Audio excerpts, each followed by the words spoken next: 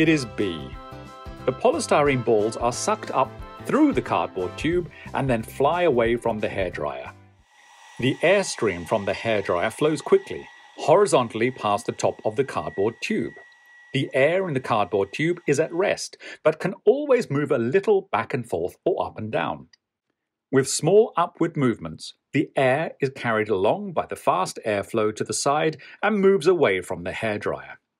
This causes some air to be missing in the cardboard tube, so that the air pressure in the cardboard tube drops. The air pressure in the tube is balanced by air flowing into the tube from the side at the lower end of the cardboard tube.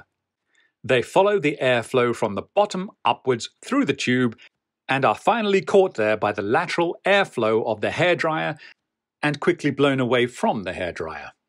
With fast horizontal air or water flows, you can build vacuum pumps, for example, with this principle.